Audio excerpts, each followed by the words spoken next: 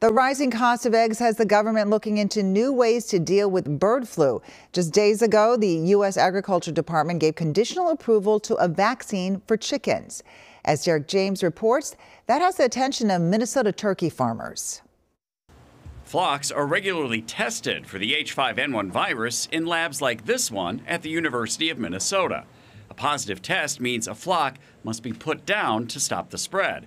The director of Minnesota turkey growers, Ashley Coles, says that can be devastating. The big bummer about highly pathogenic avian influenza is that it spreads very fast within a barn. And so a bird may be asymptomatic, but a mere 6 to 10 hours later can be symptomatic and sick. Minnesota is the #1 producer of turkeys in the nation. Since 2022, the outbreak has killed nearly 9 million birds here alone.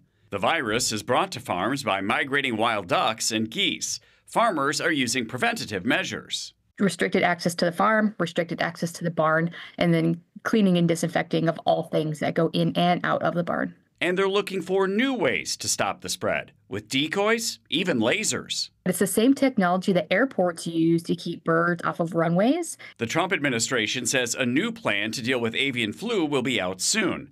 Director of the National Economic Council, Kevin Hassett, suggests it will no longer require the euthanization of flocks infected with the virus. And so what we need to do is have better ways with biosecurity and medication and so on to make sure that the perimeter doesn't have to kill the chickens. We have a better, smarter perimeter. While talk about having a vaccine has hurdles, there's interest in the discussion. The fatigue of the industry and those who help respond is high. And I think, as we continue to move into yet another year with this ongoing outbreak, I do think that there's just really a renewed effort or desire to continue the conversation. Derek James, WCCO News. It's important to know that the current methods used to control bird flu means that the turkey and eggs that you eat are safe.